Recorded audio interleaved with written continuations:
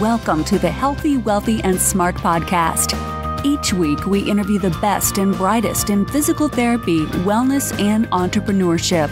We give you cutting-edge information you need to live your best life, healthy, wealthy, and smart. The information in this podcast is for entertainment purposes only and should not be used as personalized medical advice. And now, here's your host, Dr. Karen Litzy. Hey everybody, welcome back to the podcast. I am your host, Karen Litzy, and today's episode is brought to you by Net Health. So if you're interested in a free opportunity to check in with the latest thoughts of other rehab leaders, Net Health has you covered. They have created the brand new Rehab Therapy Operational Best Practices Forum. You'll see stats on the community members already involved, plus some new polls just launched, and I'd love for you to weigh in. What can you expect that will benefit you? Write-ups and white papers from leading-edge performers. There are polls, surveys, benchmarking calculators, videos, podcasts, and more. I personally believe that a better connected rehab therapy profession has the power to help more people. So jump in, subscribe, and join the conversations today. You can find the Rehab Therapy Operational Best Practices Forum at www.nethealth.com/healthy, and we will have that link in the show notes. Now, on to today's episode. I am so happy to have on today's episode Dr. Jon Mulholland. Dr. Mulholland has earned both his bachelor's degree in exercise science and his doctor of chiropractic degree. He holds 2 postgraduate qualifications in sports chiropractic, in addition to being a certified strength and conditioning specialist. Dr. Mulholland has acted as the chiropractic consultant for the United States Olympic Training Center in Lake Placid and has traveled extensively as one of the team chiropractors for the US Bobsled and Skeleton Teams. He has worked with multiple world championship events in a variety of sports and has treated athletes from dozens of different countries. He was also the Sports Medicine and Performance Enhancement Consultant for the New Zealand cycling team at the 2012 Summer Olympic Games in London, where he helped the team win 2 Olympic medals. He lectures regularly around the world and treats patients at his private clinic when he isn't traveling. He currently lives in Plattsburgh, New York with his wife and 2 children when he spends most of the year trying to stay warm. True story. So in today's episode, we talk about how health professionals can get involved with Olympic athletes, his experience working in the Olympic Village, common misconceptions about the chiropractic and physical therapy professions, and key habits that high-level athletes have developed to enhance their performance. So a huge thank you to Jonathan for this great interview, and everyone enjoy. Hey, Jonathan, welcome to the podcast. I'm happy to have you on. It's great to be here. Thanks for having me. Yeah, and in your bio that I read separately, because it's annoying to have you sit there while I read through your bio, we talked about your work with Olympic athletes. And this is something that I know a lot of, let's say, physical therapists, chiropractors, ATCs, might be on their bucket list. So can you let the listeners know kind of the best ways for us to get involved in working with Olympic athletes? Yeah, a couple of things. This is my story, so I'm sure there's more ways, but I can only speak how I did it. So brief background. So I live up in the middle of nowhere. I live up near Lake Placid, which has a pretty big name. Lake Placid, New York hosted, a few different Winter Olympics, still has World Cup bobsledding and Nordic skiing and ski jumping and all this cool stuff. And so I grew up in an Olympic house. I was at the Lake Placid Games in 1980. I was in the village during the big win of the hockey team, not at the game, but in the village. I was born right down the road, about 15 miles down the road. My father was actually an Olympic bobsledder in the 70s in Japan. So I literally grew up in a bobsled house. My mother bobsledded. My sister and I grew up bobsledding. So it's kind of a unique part of the world. Yeah, that is definitely unique. You don't usually hear like you come from a long line of bobsledders. No. And it's funny, not to get down the rabbit hole, but to give her some props. My mother's a lifelong retired kindergarten, first grade teacher, 5'2". And in the early 70s, women were not allowed to drive a bobsled from the top of the track. They thought, this is early 70s, late 60s, women couldn't handle the G-forces was the thought.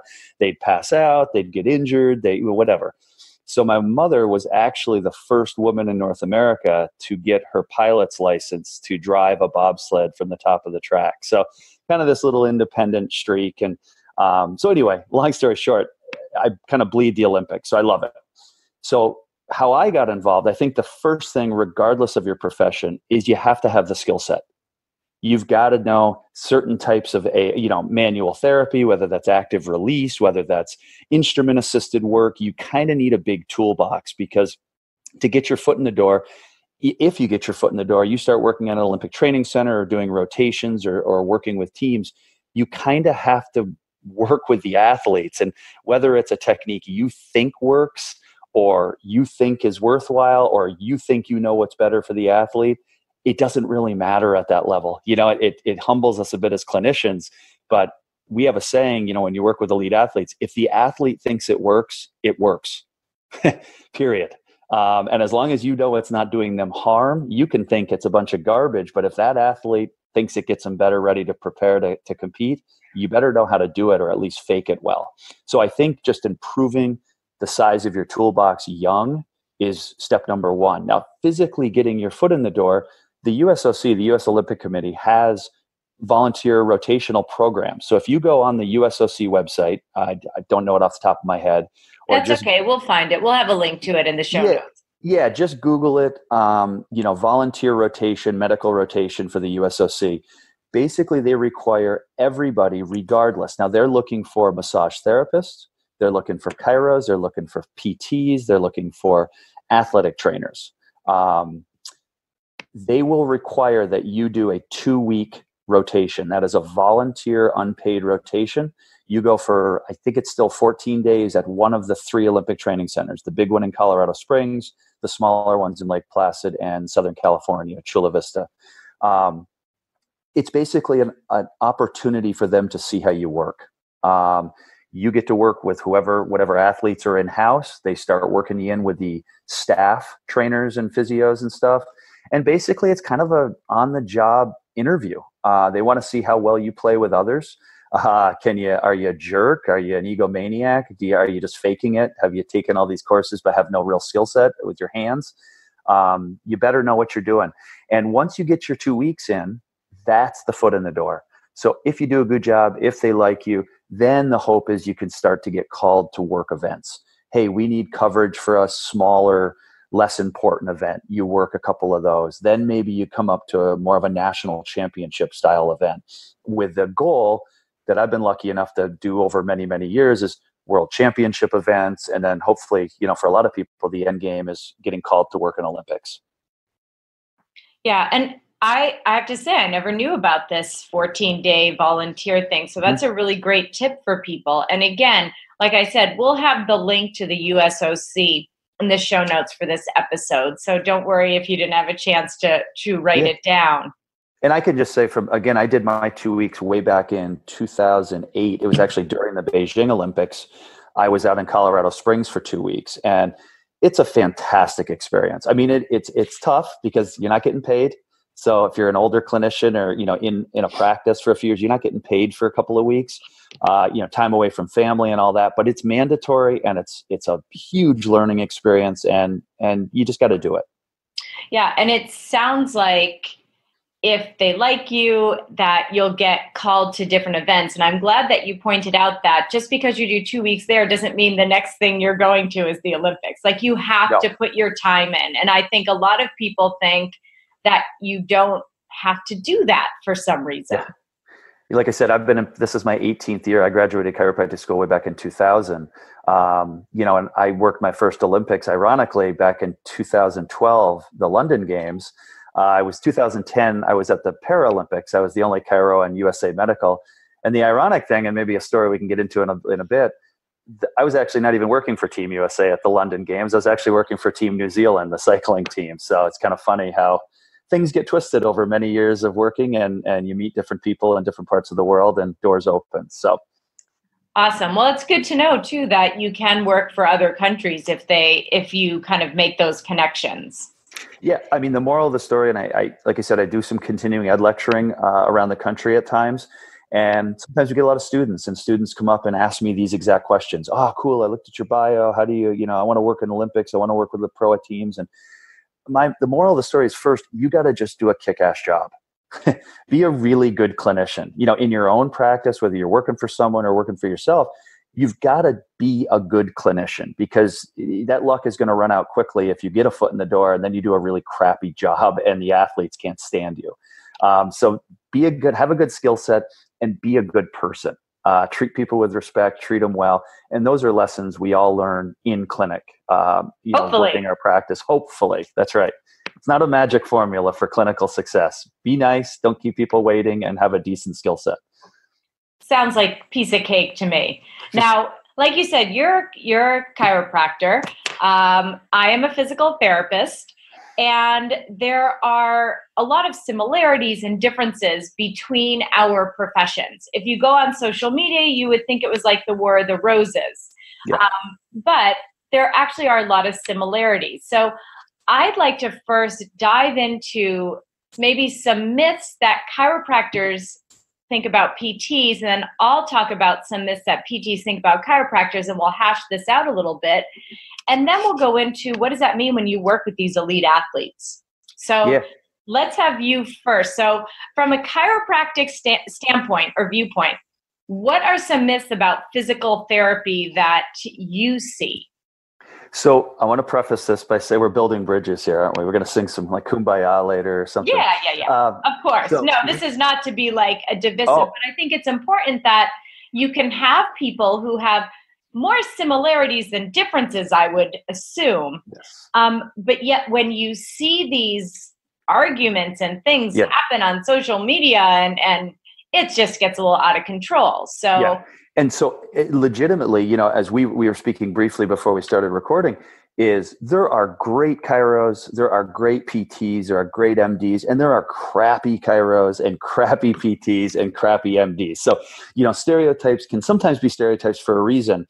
But I think typically those stereotypes tend to default to kind of the lower common denominator of the profession. But to answer your question, as a clinician for almost 20 years now, I think the stereotypes we have with some of the physios is over-reliance on passive modalities, kind of old school, 3 times a week, getting hot packs and ice packs and stim and ultrasound, and sometimes not putting patient care into the patient's hands earlier, kind of that over-reliance on the passive modalities, where instead of maybe front loading them with, their own homework early on, that they don't necessarily have to come in 3 times a week, that they can be performing these stuff at home. That would be number one. Number two that I see a lot, and this is I'm setting you up for the anti-chiro comments in a minute. I think this is one of these common, we're on opposite ends of the spectrum. I think as a stereotype, I think PTs tend to give patients too many exercises too early. They send them home with 45 minutes worth of 15 different exercises, of which you and I know they're not going to do any of them if you give them too many. And I think the stereotype for chiros is the exact opposite, that all they just do adjust, and don't give enough home exercises. I think somewhere in the middle is obviously, the sweet spot. So those are my big two.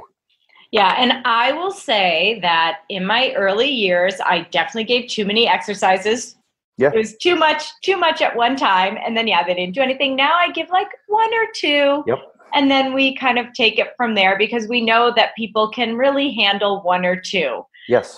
So I fully admit 100% guilty of that in my early years. Now from a physical therapy standpoint to a chiropractic standpoint, one of the biggest myths or gripes, I guess, from a physical therapist about a chiropractor would be that chiropractors use the subluxation theory to explain every ailment for a person.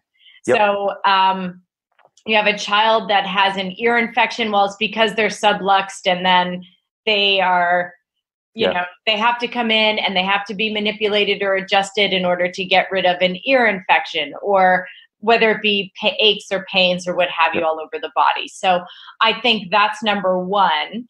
And then the second one would be it's almost like the same thing that chiros may think of PTs, but this over-reliance on manipulation, that's the only thing that can help the person. And so they're kind of addicted to the chiropractor, and they have to go once a week for the rest of their life. Yep. right? So I think it's the same thing, is that over-reliance. It might not be on passive modalities like ultrasound, heat, and stim, but it's the reliance on the only way I'm going to feel better is if I get this adjustment. Exactly. Yeah, 100% agree. Yeah. So we have, like you said, good and bad PTs, chiros, MDs, lawyers, you name it. There's a good and bad of everything. So I think I agree, there are certainly those PTs who are who are still doing ultrasound, which, come on, like, don't we know that just doesn't work? Yeah. Research shows that, and that reliance on the passive modalities that I see quite a bit, the 3 times a week, thankfully, I think is starting to disappear.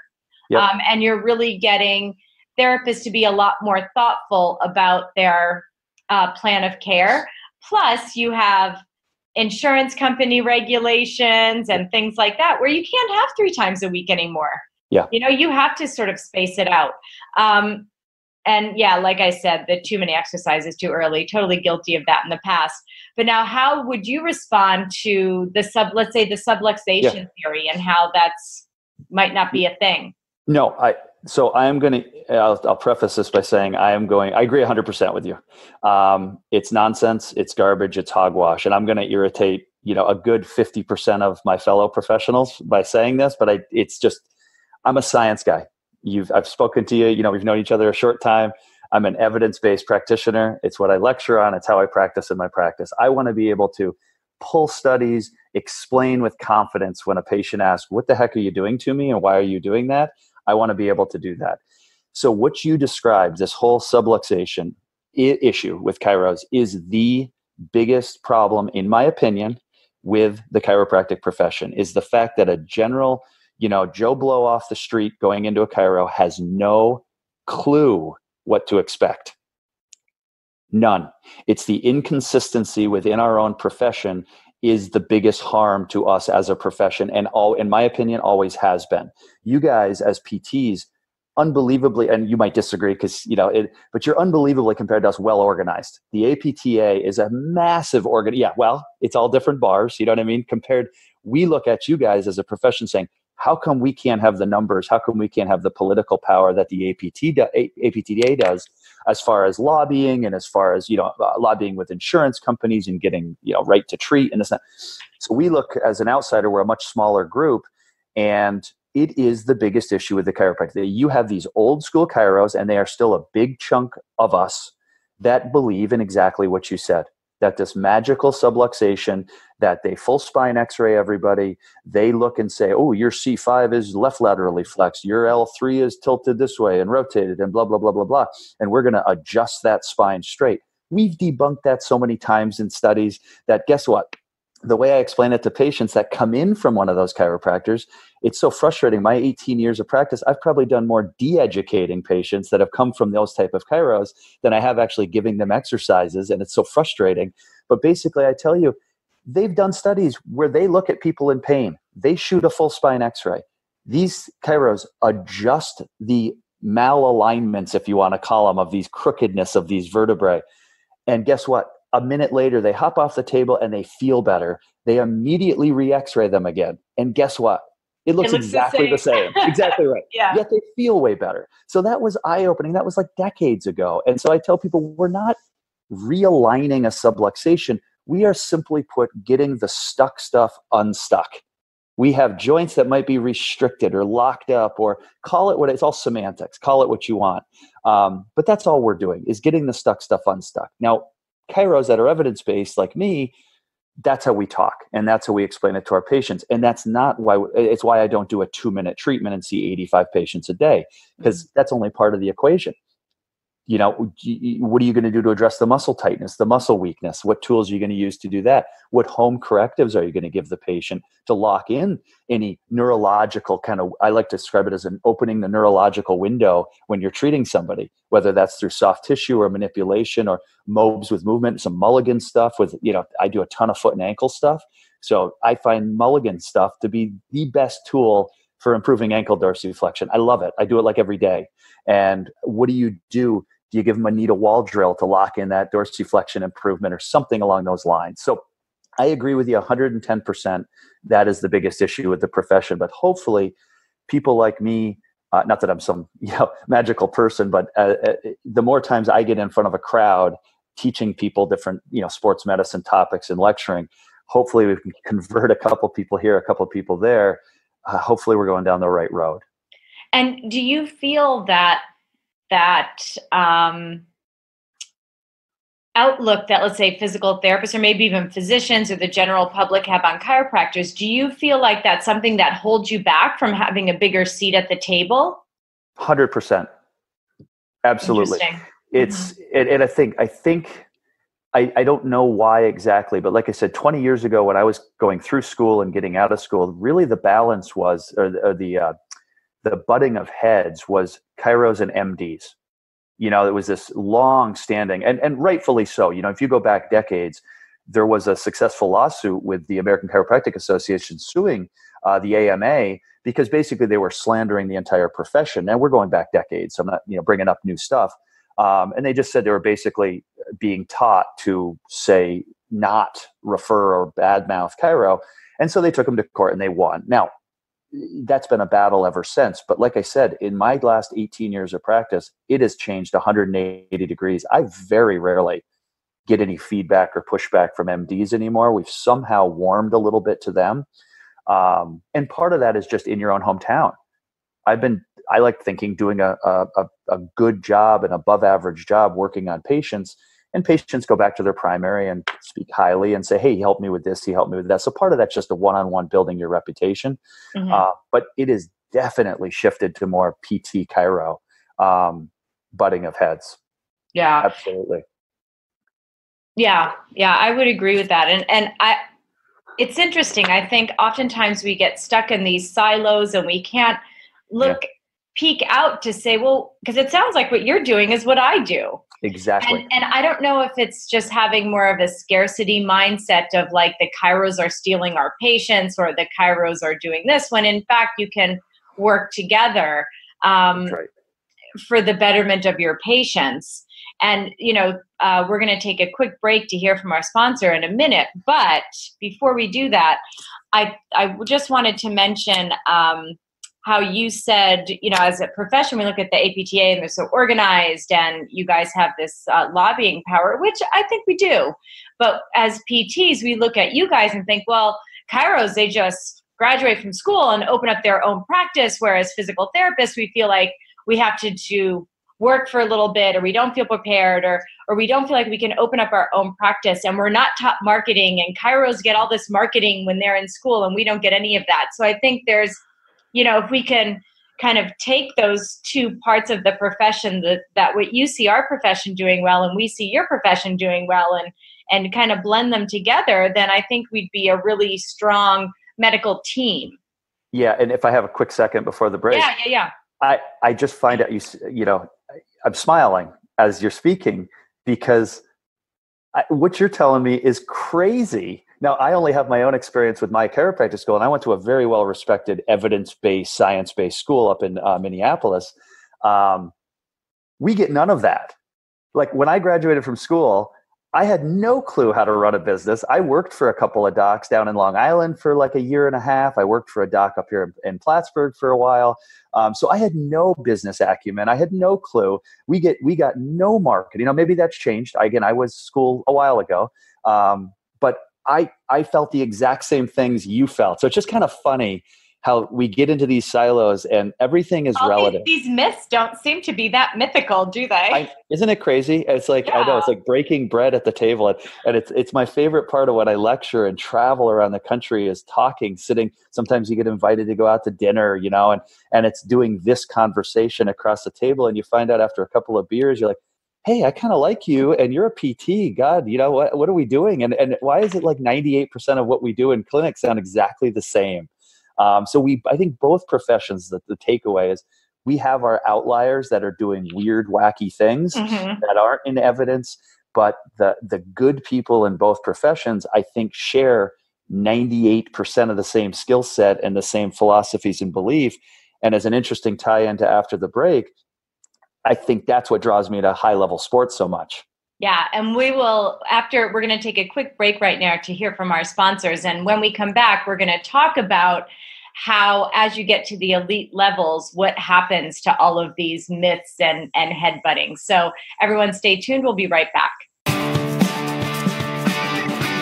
Are you interested in a free opportunity to check in with the latest thoughts of other rehab leaders? Well, I've got one for you. There's a new online rehab therapy community designed for the intersection of the clinical and business sides of rehab.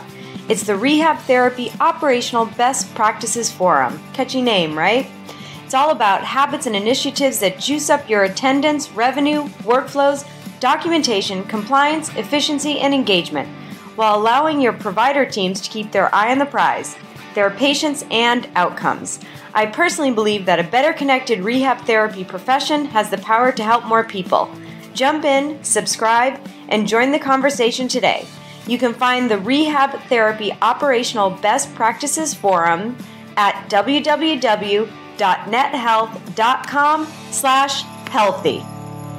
And we are back. So we ended before the break talking about differences and similarities between chiros and physical therapists. But Jonathan, let's now talk about what happens to those differences and similarities as you keep moving up the ladder in treating more and more elite athletes.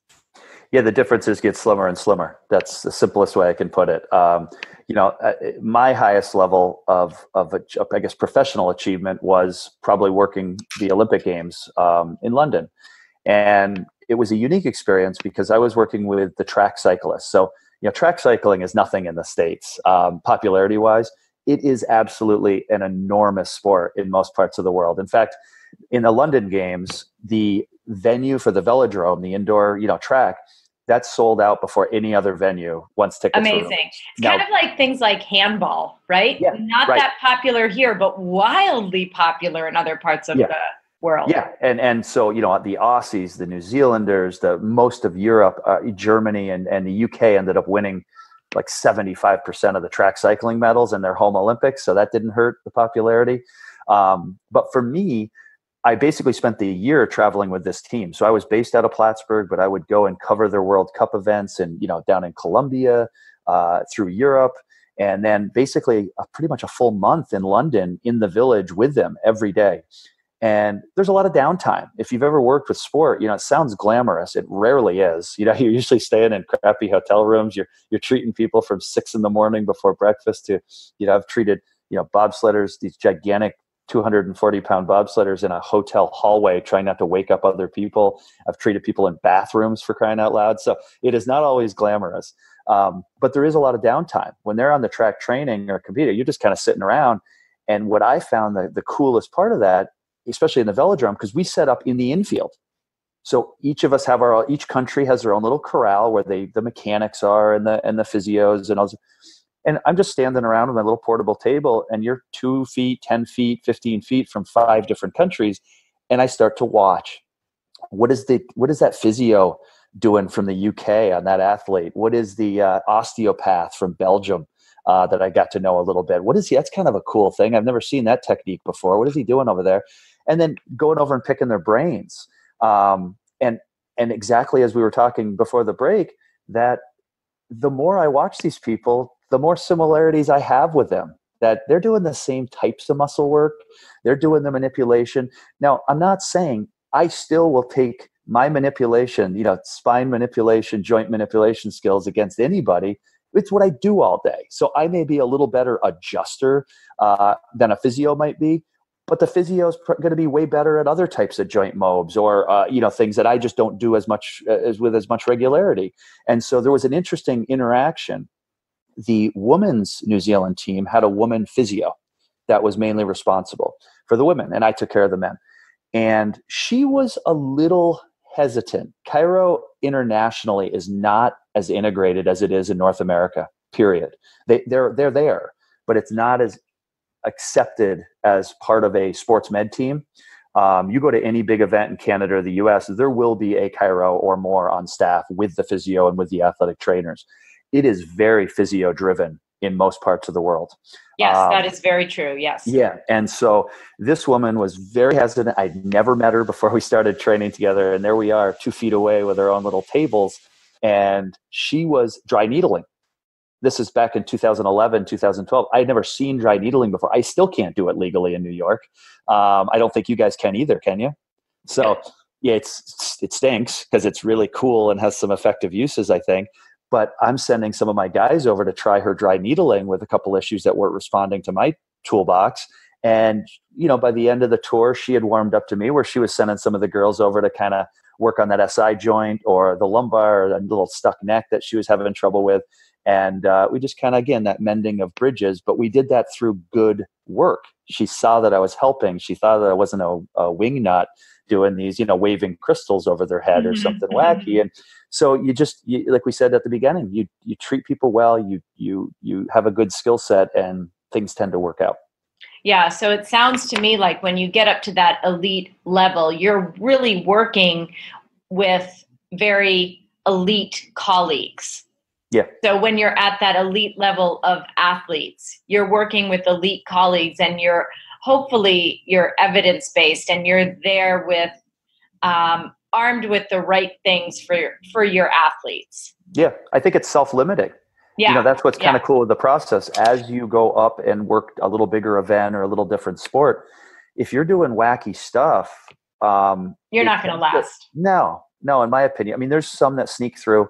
It still amazes me when I, hear some professional teams. I hear who's working or who was hired as this team physio or team chiro. And I'm like, man, that's an interesting choice. So, there are some people that slips through the cracks, but I think as a rule, absolutely, it kind of, you get ruled out pretty early. Yeah. Yeah. Which makes perfect sense to me. And now, you've been around elite athletes from a lot of different sports, from Winter Olympics to Summer Olympics and World Championships. So what are some of the key traits that you've seen in these high-level athletes that maybe the listeners can use to improve, whether it be their life or their training? What do you have to share? 2 things. One kind of surprising and one maybe not surprising. I think that the one thing that's amazed me, spending like a lot of time with these athletes on the road, where you're at meals with them, you're watching TV with them, they're showing you, you're watching Netflix with them and stuff, and treating them. I like to joke. It's like the minute they lay down on my table, I feel like I've switched into like half psychiatry mode. They're just getting out all their worries, their races in the morning, and this. The thing that amazes me is how mentally fragile a lot of these athletes are, just like you and I. I'm still a decent, I try to be a decent athlete, and I do these obstacle races and, ultra marathon, all this kind of stuff to stay fit. And these guys and girls are expressing the same nervousness and frustrations and worries in a lot of cases that I'm thinking the night before my stupid local turkey trot 5K, and I'm like, you would have thought these are Olympic medal winners in some cases, and they're still as kind of batty in the mind as the middle school track athlete you might treat in your they're plan. Still people, right? And I think if they didn't have that, I looked at as more like they care so much that they're not going out there being this like overconfident sort of macho person, but that instead they care so much about whether it be their performance, their team's performance, the country's performance, that they get nervous. Yeah. Yeah. And they have even more writing on the right, because there might be sponsorship pressures. If they don't do well, they're losing money, they're losing sponsors, they're losing this. There's pressures from the national governing bodies. They're trying to qualify to be on the team the next year. So yeah, it's just crazy. So that always amazes me and kind of interests me when I have these discussions. Now, the other thing, and it's probably the world's most boring tip, but it's the one consistent thing I've seen across all sports, all genders, all disciplines, is show up every day. Meaning it doesn't have to be exciting. It's the people who improve from month to month and year to year over, we in Olympic world, we talk about these quadrennials, these 4-year plans between Olympic Games. These athletes are planning 4-year blocks and then micro planning 1 year of each of those 4, and then monthly within the year. And so, but what it is, it's a long-term commitment in the world of Olympics. I mean, you're 4 years of pressure and training, and the ones that do the best are the ones that stay healthy. It's the people that, you can train your butt off for 2 or 3 months. Oh, then you tweak your Achilles, you're out for a month. Then you ramp up again. Oh, and then it's your low back you tweak. And so you don't ever see that consistent build over 1 to 4 years. It's the people that show up every day and do the work that's required, whether that's in the medical room, getting work done, doing foam rolling, whatever it is they do to maintain their mobility and stuff and stay healthy. It's the showing up. And I'm proud, I've tried to take that lesson back professionally, and I tell students when I see them and high school kids that I'm treating, and we're talking stuff when you're working on them on the table, is just show up, whether that's showing up for class in college.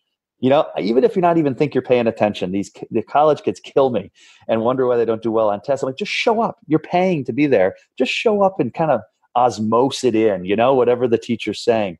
And of all the stuff I've been lucky enough to do, my proudest professional stat is that in 18 years of clinic, I have never missed a day of work in 18 years. Never. Through blizzard, through sickness, through nothing. I've never missed a day of scheduled work.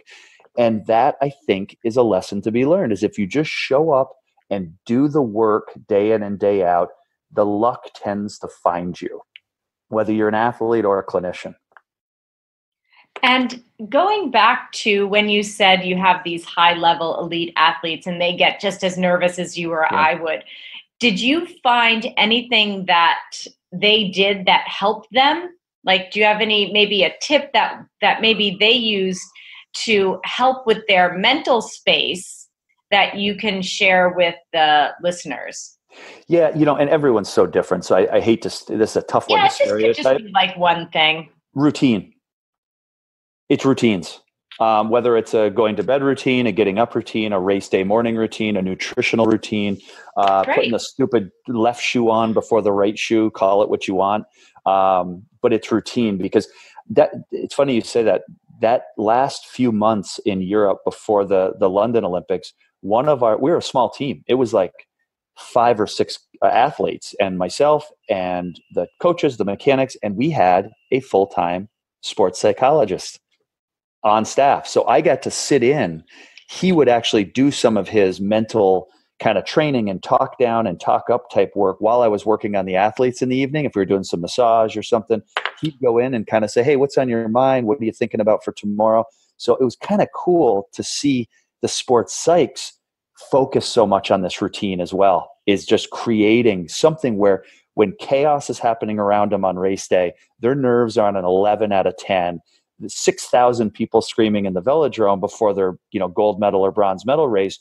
What do they have that they can go back to mentally that gives them some control and some comfort? And that might be mixing up their own protein drink or their energy drink. It might be doing a foam rolling mobility session where they know they do this for this many minutes. Whatever it is, it's routine. And, not to plug my own show here, but I just had an episode on that exact thing, on how to set yourself up for success by having a solid morning routine. Yes. With Steph Lagana. And it's true. I've started my morning routine, I don't know, maybe 2 years ago.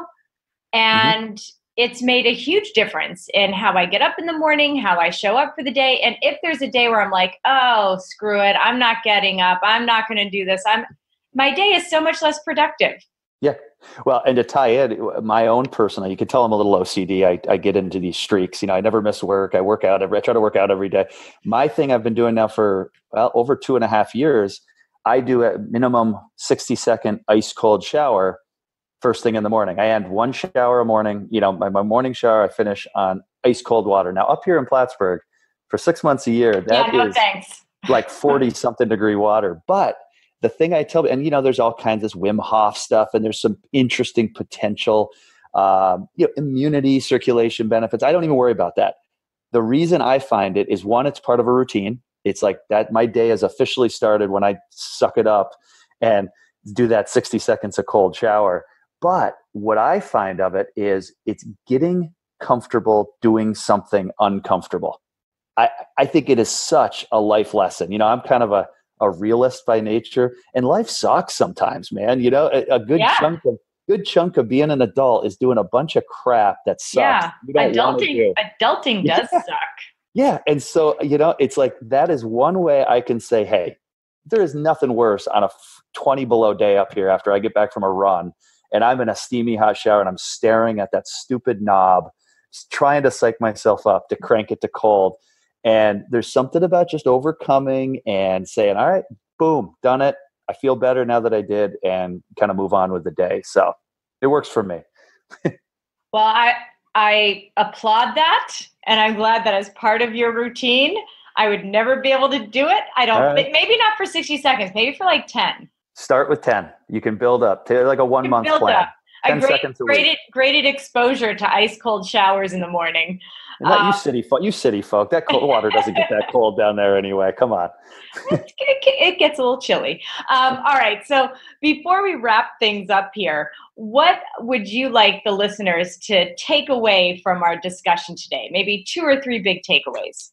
Well, if you're a practitioner, whether it's chiro, physio, athletic trainer, massage, whatever it is, I think the takeaway from both of just you and I having this talk should be, don't make preconceived notions about fellow clinicians until you know for sure. You know what I mean? Don't assume because patients see in a physio or because a patient see in a chiro, don't assume that they're going to see some crazy person that's going to do wacky stuff. Now, they might very well, but I think it's a win if we can at least let people a little bit of an open mind until they can prove it otherwise. For the non-clinicians, I think it comes down to what we were just talking about, is just one, creating a routine and getting in the habit of just showing up every day.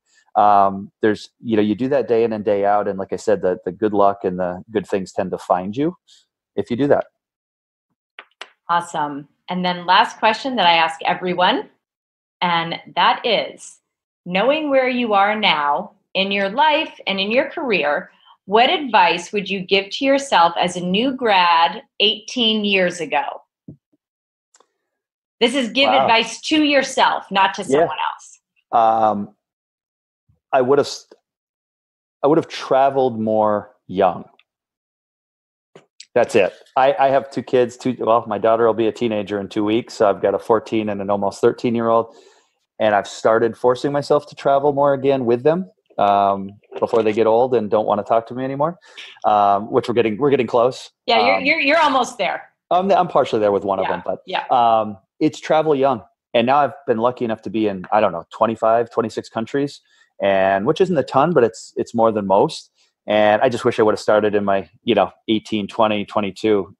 So travel more when you're young, even if you can't afford it. Figure out a way to do it. Great advice. Open up your mind, open up your eyes, see the world, see other cultures. It'll only enrich you in the future. So great advice. And now, where can people find out more about you if they want to reach out? Yeah, the easiest way is probably through my clinic website, which is simply theidealathlete.com, just all one word. That goes right to my office page. And you can reach out to me via the contact page there. You can also reach me on Facebook. My office page is the Ideal Athlete, Ideal Athlete Chiropractic. And through my clinic page, if you want, I do a lot of online consultations and phone consultations and Skype. So if you are a runner or an athlete, struggling with something and want to reach out, you can do that right through my webpage.